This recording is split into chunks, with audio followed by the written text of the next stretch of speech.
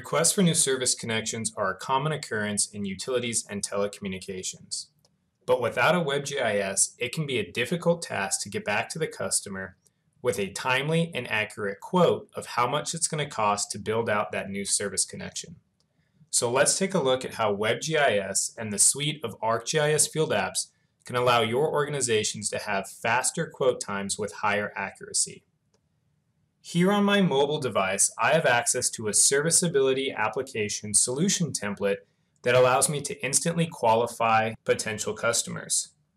Here we have a list of new service requests that have come in. As a direct sales representative, I can be on site with a customer and have instant access to a tool that allows me to provide a cost quote for this customer. Now, using spatial analysis, a route or potential network build-out will be returned with a cost estimate. This route has been optimized based off of poles or other sites that we could potentially attach to, which we can see here in our pole availability heat map. The cost quote that was generated is then based off of the total length of the build and how much aerial build is required for this new service connection. But in order for us to run this type of spatial analysis, we need to understand what poles or sites are available for us to attach to. So let's equip our field engineers with the tools and apps that they need to go out and collect that information. ArcGIS offers 3 out-of-the-box native applications for field data collection: Collector, Survey123, and Drone to Map. For this site inspection survey, we're going to use the form-centric Survey123. Now, the new web designer, a part of Survey123, makes creating smart forms very easy. Here we have a telecom site inspection survey form, which I've already started. What I need to do now is finish up by adding a few additional fields so we can send it out with our field engineers to start collecting this data. First, I'll add a multi-line text field for comments. Then I'll add a date field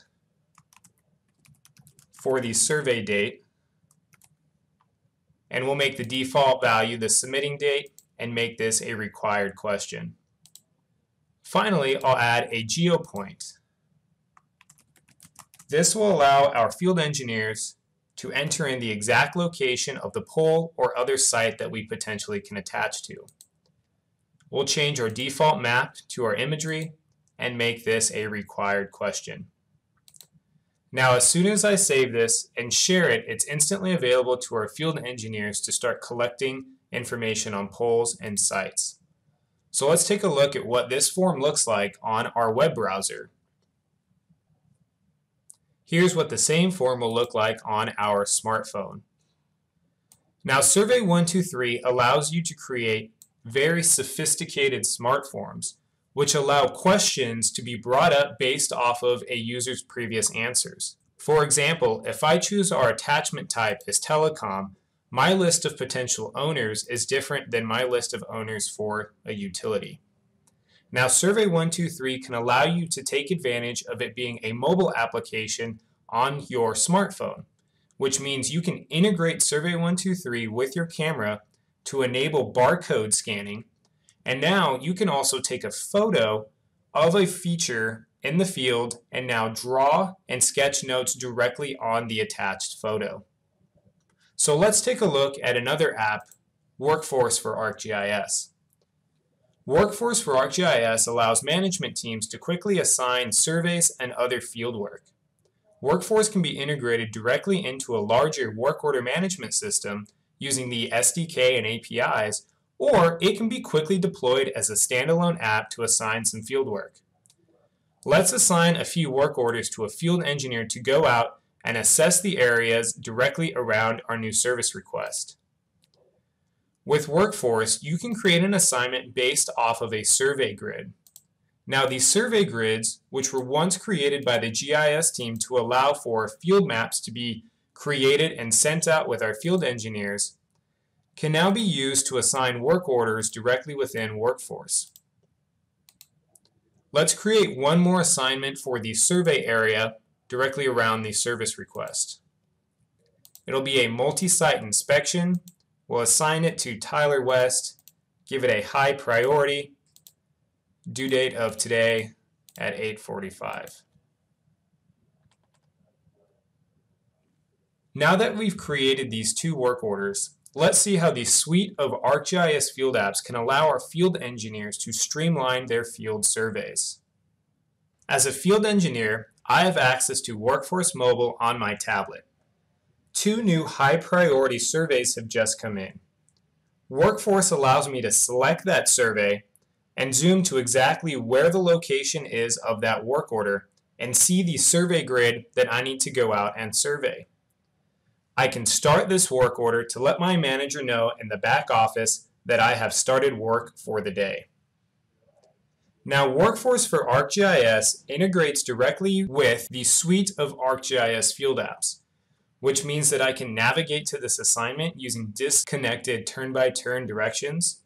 I can open up our telecom attachment site inspection survey in Survey 123, or I can start collecting other field data directly at this assignment.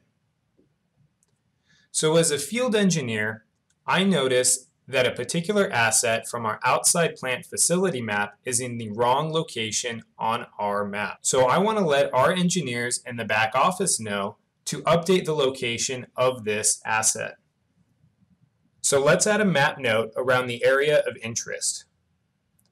This map note will let our engineers know where we have an issue with our outside plant facility map. Next thing I want to do is associate some red lines with this map note so we can designate the exact location of where this asset should be. It'll be the correct location, and we'll place it here on the map. Now, if I wanted a more accurate location than me just clicking on the map, we could integrate Collector directly into a high-accuracy GPS device. Once I have completed my field surveys collecting poles and other sites that we could potentially attach to, we can finish up our two work orders. And because we were using the suite of ArcGIS Field Apps, we were able to streamline our field surveys. So I want to let my manager know that I've finished early.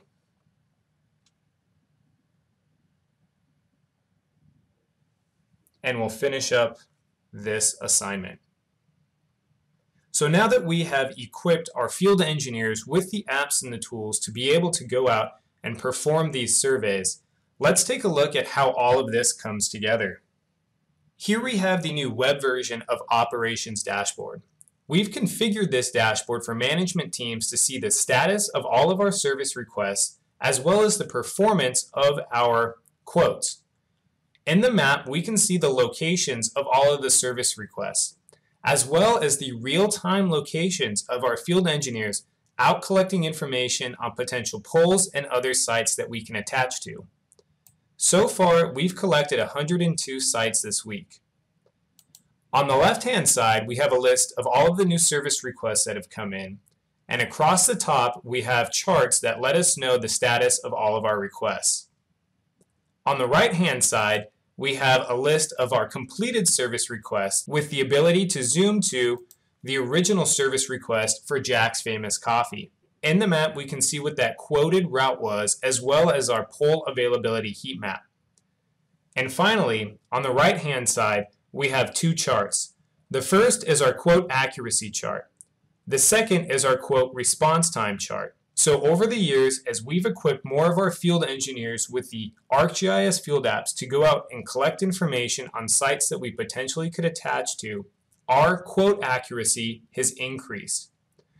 While our direct sales representatives have had access to our serviceability app using our serviceability analysis, they have been able to reduce the time that it has taken them to quote a customer. So the suite of ArcGIS Field Apps allows your organizations to have faster quote times with higher accuracy. And your organizations will always have access to the dynamic field maps that you need to be able to get your surveys done faster.